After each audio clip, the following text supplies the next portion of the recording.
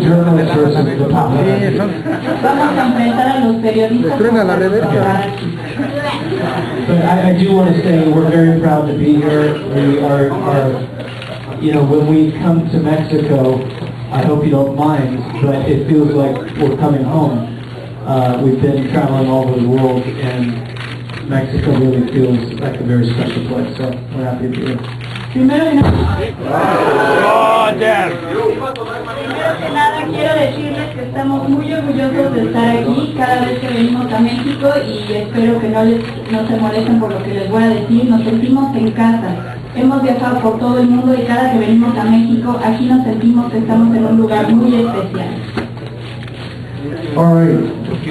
So we want to talk a little bit about not only your participation in tomorrow night's event, but also a little bit about your current project. This is More is your third record released at the end of 2009.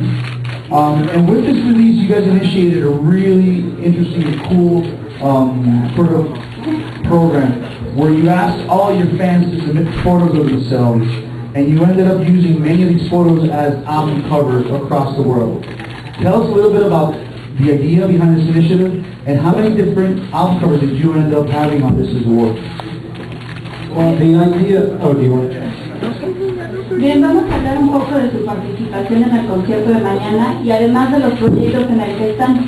En su último álbum, This Is War, del 2009, ustedes empezaron con un proyecto muy interesante y muy chido, en donde parte del programa fue pedirle a sus fans que les mandaran fotos y estas iban a hacer portadas de sus álbumes. Entonces esto fue en todo el mundo y quisiera saber que nos platicaran un poco de dónde viene esa idea y cuántas portadas pudieron lograr recabar.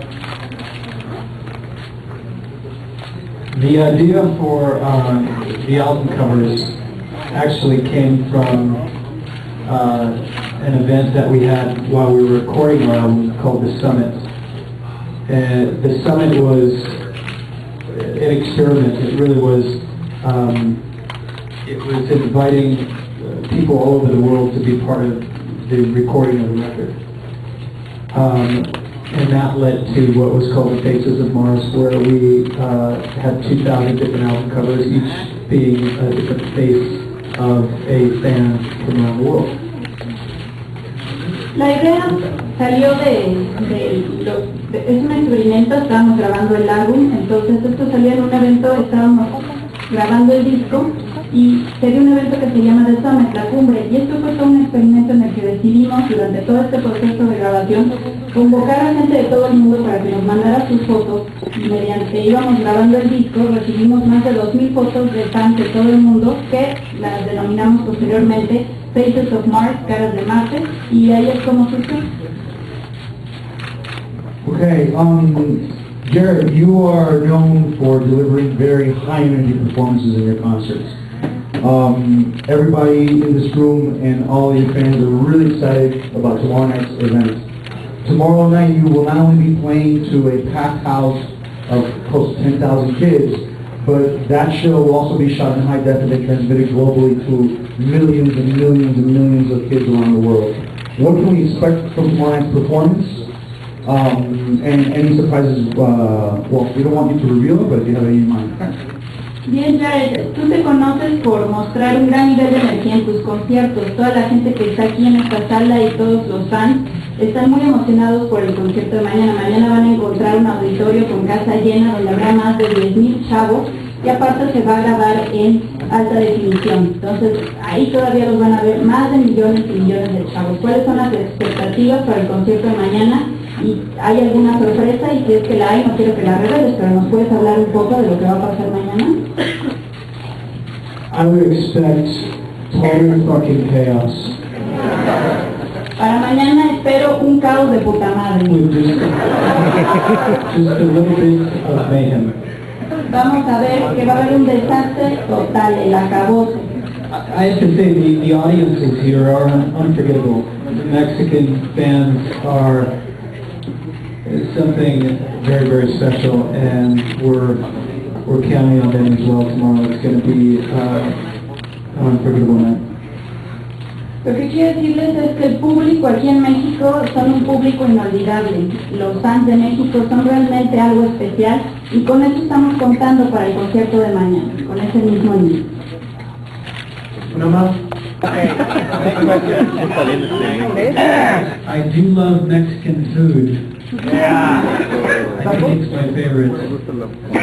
I had so much hot sauce this morning on my breakfast that I can barely speak. I'm sweating right now from it. But, you know, Mexico is a special place for us. Living in Los Angeles, in California, I think I can speak for Shannon and Selma too. We have a pretty deep affinity for anything and everything Mexican.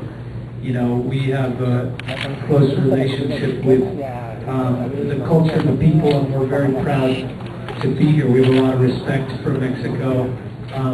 We're not so much, you know, a party band. We're into the creative aspects, and the party for us is playing the shows.